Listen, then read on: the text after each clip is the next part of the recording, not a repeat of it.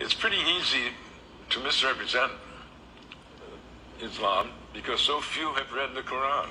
After 9/11, I was talking with a group of friends, academic friends, and we were wondering, is this really an Islamic event, the 9/11 attack?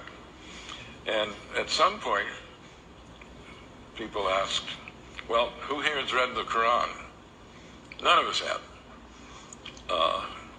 And a friend of mine said, not even you, Gary? I thought you were a student of religion. And I said, yeah, that's the problem. I'm totally ashamed. How many have read the Quran?